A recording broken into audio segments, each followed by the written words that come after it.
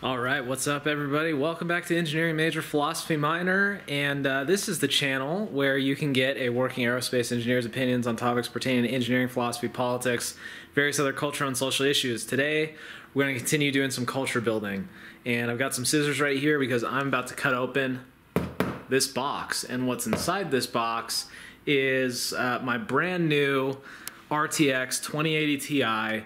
This is going to be the first part. So today is the 22nd of September. So this is going to be the first part of the custom liquid cooling loop upgrade that I'm doing to my computer.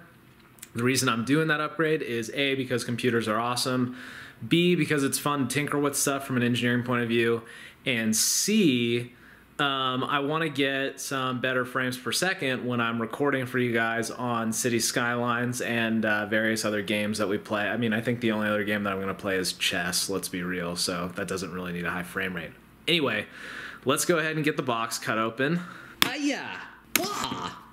Okay, no, but seriously. All right, so tape is cut open.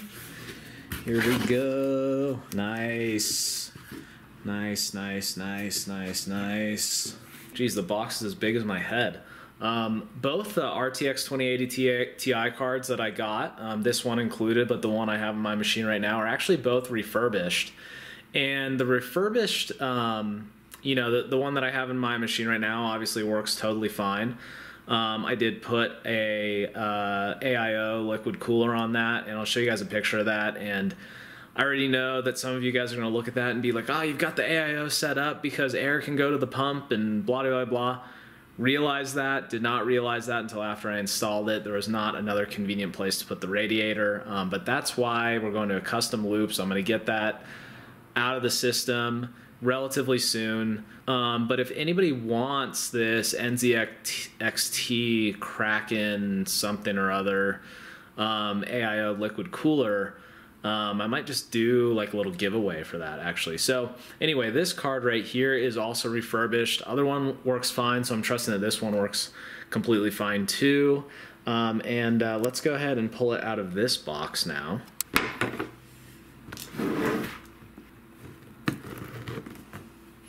I was doing something bad there with my hand up here, cutting up this way. If you're a kid watching this, do not do that at home. Always cut away from you. It's a lot better to scratch open your table than to cut open your thumb. This is, you know, kind of a family-friendly channel. Oh, whoa.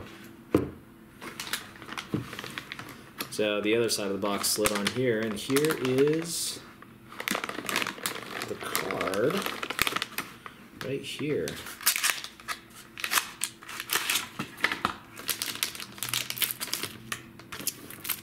Nice little cool thingy. Manual, don't really need that.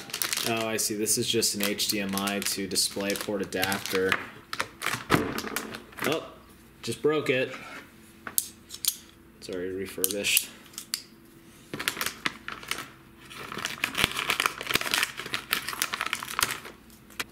Very cool.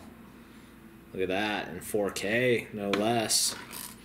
This is a beefy, nice beefy card. All right, so here is the RTX 2080 Ti, and I have SLI bridge right here. So this is a 4-inch spacing, or 4 slot spacing SLI. And I really hope that it works in my build, because I actually think that I have a 3-slot thing, but the 3-slot SLI is like $100 more for some reason than this. But I don't know. We're just going to have to see how it works. I really hope I don't have to spend much money. But what I wanted to show you guys right here is the Corsair XG7 RGB Custom cooler. So this is the first part. The first like custom block that's going to get put on, and what we're going to do in the latter half of this video is take off the stock air cooler that's on here and throw on this Waterblock, and that'll be a video in and of itself. So we'll get the water block on there, and then, you know, that will just be kind of the end of this video. Just kind of like a fun little tutorial on how to do that. These XG7 RGBs from other videos that I've watched seem pretty easy to install, so I'm going to show you guys that from start to finish, obviously speeding up the video in between. Once I've done all that, and I wait a couple of paychecks because all this stuff is expensive, I'm going to get another XG7 RGB for the current one that I have. I'm going to get a block for the CPU. I'm going to get two 240mm radiators, one 360mm radiator, and a bunch of tubing and all that stuff. And the next episode is going to be completely building out the custom liquid cooling loop.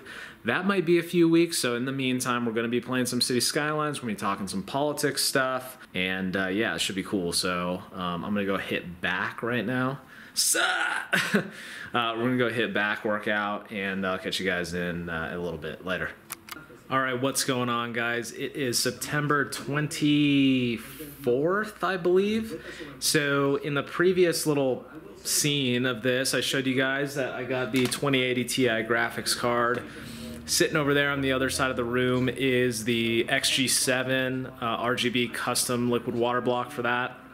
But before I show you guys how to put on that water block, we got to do a couple checks. So I've got the build sitting right here in front of me.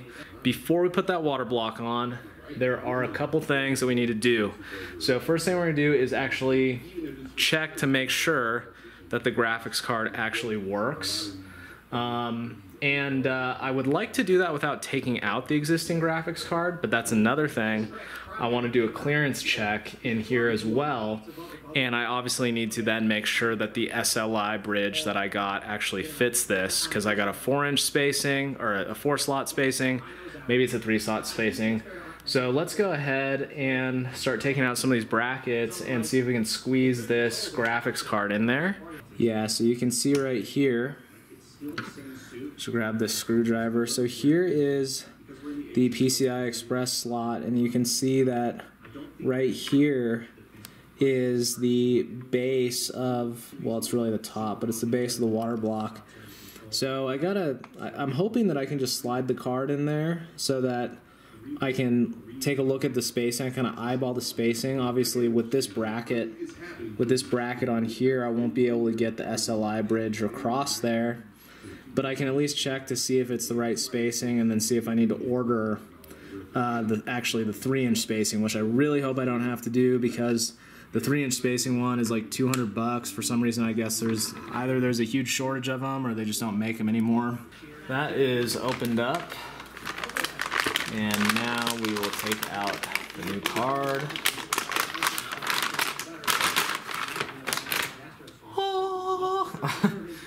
Okay, so we gotta see if this is gonna fit in under here, and looks like it might be. It's gonna be really tight.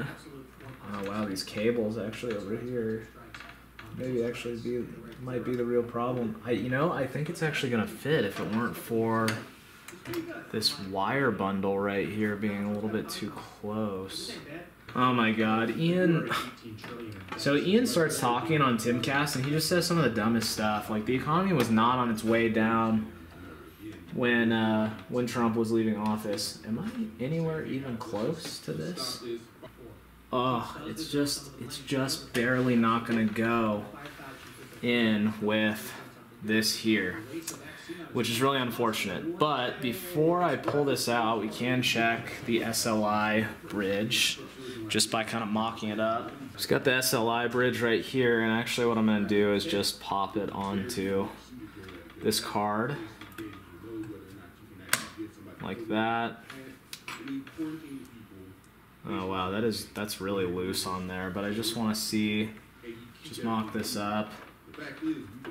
Oh my god, multiple problems. That is not going to fit. What if... yeah, that's such a bummer. That's such a bummer. The card basically needs to be right here, as if it was sitting on these fans for this to fit. Oh man. Major fail on this, guys. I should have inspected that ahead of time. But that's okay. Still need to make sure that this works, and we're still going to throw the water block on it, so give me a minute. Alright, that actually was... I thought I was going to struggle with that for a really long time, but it actually wasn't that bad. And don't worry guys, just because the SLI bridge, I need to get a new one and stuff, that is not a big deal because I'm still going to be running this. I still have to order all the liquid cooling stuff, so I know that all you guys were, you know, really sweating bullets thinking that, you know, oh no, you know, engineering major, philosophy minor, he's not going to be able to post any political crap while he's talking or while he's playing City Skylines, but don't you worry, we're going to be posting political crap while playing City Skylines. This is going to be really bizarre because the pump is going to turn on and everything, but the graphics card actually isn't going to be connected. But I think that should be okay as long as I get it out of the way so it doesn't slap any of the fans. Let's get this one in here. Alright, now we're going to plug it in and try to turn it on. Alright, flip the power supply on. Get some lights up there. That's nice. Let's go ahead and turn on the monitor. Sweet. Just be absolutely sure nothing's contacting any fans. And this looks real weird, doesn't it? Oh, you know, I bet I could actually throw this. Well, maybe not. Yeah, nothing's contacting any of the fans up there. Good. Let's go.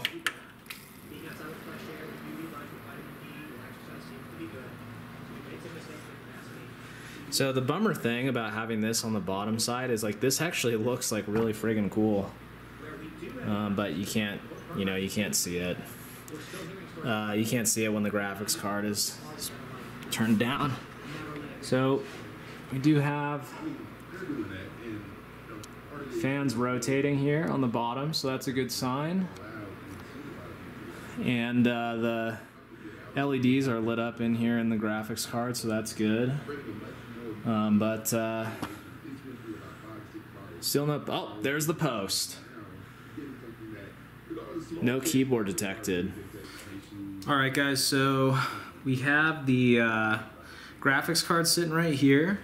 Got the XG7 RGB here in the case, and let's go ahead and just open up the XG7 here. So I have looked in here already, but I want to show you guys the contents of the package. So move the card out of the way here for just a second. Also have a little dish here, so we're going to be taking out a lot of fasteners and they're really small. And it's good to just have like a little dish to like put fasteners in. You can use a Ziploc bag too, no problem. But alright, so what we have in here is, of course, the Waterblock right here. We have some cables right here. This is for like daisy chaining, obviously, and connecting up the power. So the really neat thing about these water blocks is you can see right here there is a plastic cover that is covering pre-applied thermal paste on there, and the thermal paste is actually applied, and it looks like pretty cool actually. It's like really well placed on there by some machine. But nice thing too is other thermal pads for some of the other aspects of the PCB are already applied there. So I actually don't think you need to take off the I/O shield in order to take off the air cooler block on here. Maybe I'm wrong about that. Anyway, I don't really have a fancy tool set, as you can see right here. It's just like a Walmart thing. I'm just gonna grab the smallest Phillips head screwdriver, get my fastener dish out here, and we're just gonna start pulling out fasteners here, and probably will speed through this part. So time lapse is probably gonna start here in a second, right now.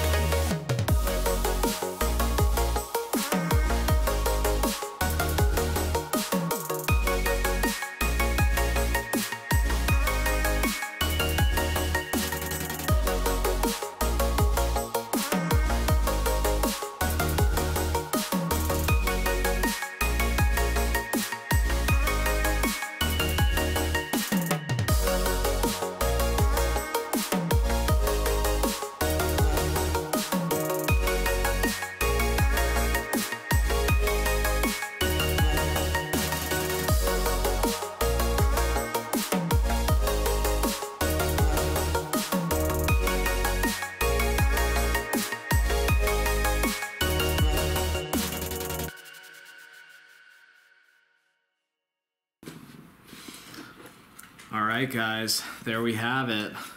The XG7 officially installed on the EVGA 2080 Ti XC Ultra graphics card. So the one thing that I really love about these water blocks is just how clean they make the card look. You know, like this versus having this like super bulky air cooler setup on there. This just looks really clean and unique. It looks like it's just going to nicely slot right into your computer, not take up a ton of space. Obviously, the way that Corsair designed this outer thing with the plexi right here, so you could, you know, theoretically see fluid movement going through there. You can see the cooling fins kind of machined in onto the right over the processor here. Thermal pads pre-installed, really nice looking back plate back here, so it just looks clean and you're not just seeing, you know, exposed circuitry on the back side. And then of course we can put some of these plugs in here, although, you know, I kind of wish it came with 4 plugs so that you could really just kind of isolate the system and really avoid dust getting put in there. And these are like Delrin plugs or something like that. They're plastic. Just going to tighten those up. Only on one side for now. And then, obviously, the next step to this is going to be ordering. I have to order another XG7 for the current 2080 Ti that's in there, and then, of course, all the rest of the liquid cooling setup. So that's probably going to be like a couple weeks, maybe like 3 weeks, maybe even up to a month away, because I've been spending a lot of money lately, and that's probably not wise for the economy that we're in right now. Although, to be perfectly honest, I don't really know what's going to be valuable in the long run anyway. I mean, honestly, some of these PC parts might actually be like worth a lot more than the US dollar here if my boy Joe Biden keeps up the spending. So thank you guys for watching very much. We're gonna be at you with more content on the city skylines front, and then obviously once the computer parts get in here, then we're gonna be doing some more computer stuff. So I'll catch you guys in the next one. EMPM out.